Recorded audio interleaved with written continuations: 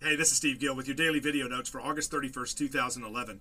Recently, members of the Congressional Black Caucus have been traveling the country to jobs fairs and town hall meetings, spewing racial hatred and violence, calling for people to create violence in the neighborhoods of this country, to attack banks, to do the sort of things that we should all be disgusted by. And in fact, we're seeing some of this stuff already playing out on the streets of Philadelphia, Washington, D.C., St. Louis, Chicago. And yet you've got congressional members, black members of Congress, who are out going to community, inciting people to violence. What's worse, they're doing it on the taxpayers' dime. They're spending our money to spew their vile hatred. Give a look.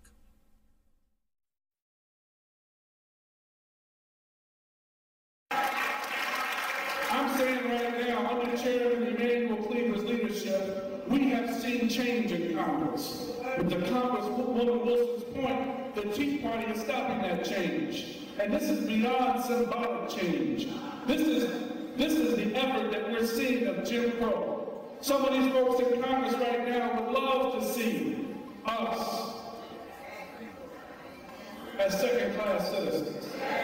Some of them in Congress right now under this Tea Party movement would love to see you and me, I'm sorry, Cameron, hanging on a tree. Some of them right now in Congress are comfortable with where we were 50 and 60 years ago, but it's a new day with a black president and the Congressional Black Caucus really to help conservative. I don't have many chances that I get to disagree with a guy whose shoulders I stand on, which is Congressman John Lewis, who said we're fighting 3 wars. Well, actually, we're fighting 4 wars. Okay. And the 4th war is a war that the Tea Party has started with the United States, more particularly the president. And they are willing to, in this war, have as casualties the 14.1 million Americans that don't have a job. They're willing to wreck this economy simply for political gain. The absolute saddest day that I've had in the whole of Congress was the day that we passed out of the House of Representatives cutting $500 million out of the women and infants and children's program. I have never seen such an attitude that's expressed toward poor people. So, and I think all of us know, and we dance and tap around it, all of us know racism.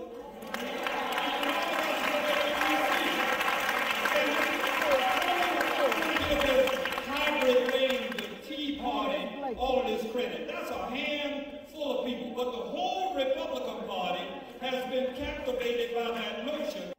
If you show up at any bank in America at noontime and throw a ring around that bank with human bodies, and they for 1 minute think there's going to be a run on the bank, they'll change their ways.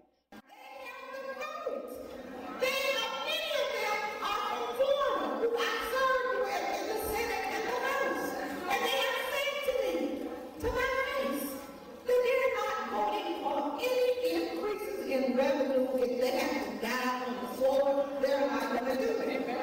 So we're going to have to fight hard. We're going to have to advocate. You're going to have to fight them. You're going to have to blow up their homes. They have black people living in their districts too. We now have a group of folk who call themselves by many names, but they have hijacked the principles of the civil rights movement.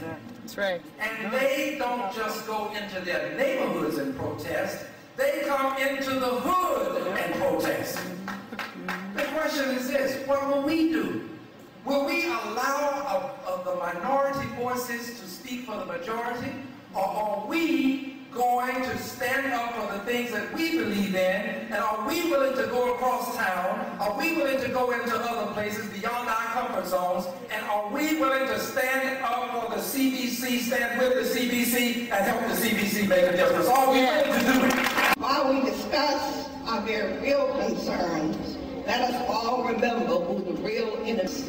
And the real enemy is the Tea Party. You can't be intimidated.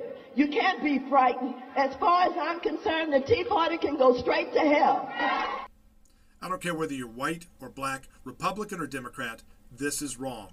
It's illegal. It should be stopped. The President of the United States should condemn it, all Americans should condemn it, and the mainstream media should at least pay attention to it. It's disgusting, and it should be stopped. I'm Steve Gill. That's your daily video notes for August 31st, 2011.